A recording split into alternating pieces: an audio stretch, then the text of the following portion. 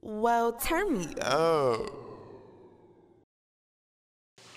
Alright, so you mentioned in the last segment that you was OTF NUNU cousin. And I know OTF NUNU is actually related to Lil Durk. So are you and Lil Durk cousins? Big facts. That's my cousin. That's my cousin. Yeah, he actually right before he actually got popping with Chief and them, we want to say we met up like 6-7 months before that. I was back in Illinois back at the time. I was up north, and I was in college and shit. And he was asking me advice on the music shit as well. And I was just chopping it down for him, giving him a little advice and shit. I'm not gonna say that I made him or nothing, or I made him popular or famous, or I showed him the way or anything like that. But I did give him a little bit of advice about the music shit, and that one big facts. So since Lil Durk been on, have you like reached out to him or talked to him? Not really, man. I ain't the type of motherfucker that really go off the back of somebody else. You know what I'm saying? I'm always the person, like, if I make it on my own. I don't want to say nobody like, hey, you made it because your cousin is famous, or you made it because he brought you here, or you made it because he popping. You know what I mean? Or I want a person to look back and be like, hey, man, I made you who you are. No, man, I want to be the nigga to be like, I made myself. Yeah, I feel you, man.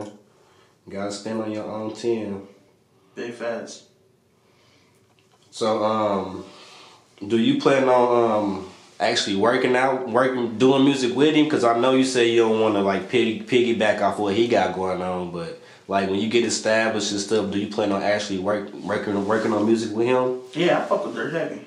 I still fuck with his music. I got every one of his mixtapes, his albums. That's my cuz. I mean, hell yeah, I fuck with him. Even after Nunu died, Nunu was close. We was like brothers more than cousins, honestly. So it was like once he passed, it kind of separated us too. It kind of separated a lot of the family because of some other shit, some personal shit. But I don't want to really get into that shit. But other than that, yeah, I fuck with Durk still. I mean, that's big facts. Like, he's still my cousin. Yeah. Damn his fam. Alright, so you from Chicago. How long you been living in Indianapolis? About, I want to say about 10 years, 9 years total. So, I've been out of Chicago a while, so, yeah, I mean, and while I was out of Chicago, there was a lot of people I lost, a lot of family members. A lot of motherfuckers I miss. So, I mean, it's, at the end of the day, I know, man, I gotta do what I gotta do right now until I can make it to the point where all my family is really embodied in one space and one comfort zone. Shit, I'm trying to get that $1 million mansion. I mean, the motherfucker ain't gotta be 20 or 30 million or 100 million. Just be $1 million mansion. I'm comfortable. I mean, I'm not doing bad right now, but I'm comfortable right now. But I want to get to the place where a nigga ain't gotta worry about no bills next month. Yeah, I feel you, man. I'm in the same boat. They ain't got to worry about that rent coming up, man. I'm telling you, that mortgage for me, but I ain't, that shit hits you sometime, man. You be like, damn. And then other shit around that, it's just life, period. Life will fuck you up, like I said. It's just shit that smack you. Like, if something happened, you didn't know what's gonna happen. Alright, so you've been living in Indianapolis for roughly 10 years, on and off. What you think about the Indianapolis music scene right now? I don't really look into a lot of it. I've seen a few rappers like what's the dude named White or some shit like that. Of course, you is it's another dude I was listening to. Zach.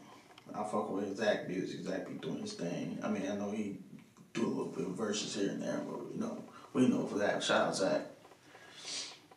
But not a lot of motherfuckers I really know out here like that. This music scene, I don't think they don't really promote a lot of rappers out here in India. I think India be on some low-key hating shit. And that's not me on some bullshit or just because I'm from Chicago. Just like my second home, so just like Chicago, this is like my home, so I have no hate for India. I mean, mean, it's boring as fuck. Yeah. But other than that, it's cool. But I think on the music scene, niggas just be hating. Like, I think the city don't like promoting rappers there. The artists, you gotta promote your local artists, cause come on, man, that's what put your city on the map. You know what I mean? Your artist is gonna put you on the map. It's gonna bring more people here. Do you know why like the city don't get behind like certain artists? I think it's a republic state. It's too prejudiced. White man behind everything. Them just facts. Yeah. White man literally is behind everything. So I mean, you go to that studio, that radio station, guess who own that shit? The white man. That's why niggas gotta get their own businesses popping, started. If you got decent credit or good credit, go get your own shit started, your own podcast, your own radio station. Cause these white folks don't give a fuck about no niggas, especially in that state. That's actually good. That's actually good advice to tell somebody to go be an entrepreneur. Yeah. Like, cause like in school they don't actually teach you to actually be an entrepreneur. They more teach you to be a worker. So yeah, that's good. White man. Yeah, that's good advice to give somebody. Yeah, become a slave to them. That's all they want. Then that's all it is. You become a legal slave. That's it. In this whole world.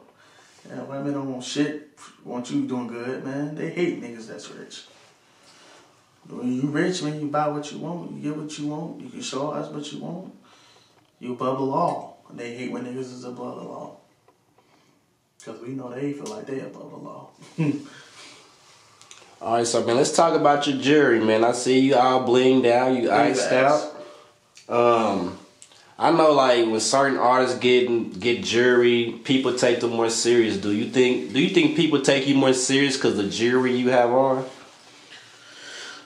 In a way, man. I think a lot of people. I think representation sometimes is a big thing, and it not just with artists, but in the industry. Period. A lot of people like seeing that you glowed up. If you glowed up, man, you got that craft, you got that look. Like, damn, we can make something for him. You know what I'm saying? I spent bands on my jewelry. I can't even stunt. I mean, it's all of it's not they're not all like VVS's or nothing. They not $70,000, $80,000 chains or $90,000 bracelets or necklaces or watches. Like, but they not. I mean, you gonna turn my neck gray or nothing. So, you know what I mean, all this shit is real gold. It just, I mean, my diamonds is what probably 0.15 carats, so it's not like whole carats and like my whole diamonds and shit. So it's not fake though. But I mean, but shit, you gotta fake it till you make it, even if it is. So, you know how that get shit. Yeah, I know how that go. I'll just keep it 100. You know what I mean, 99 plus 1 for sure. Big facts. Well, turn me up.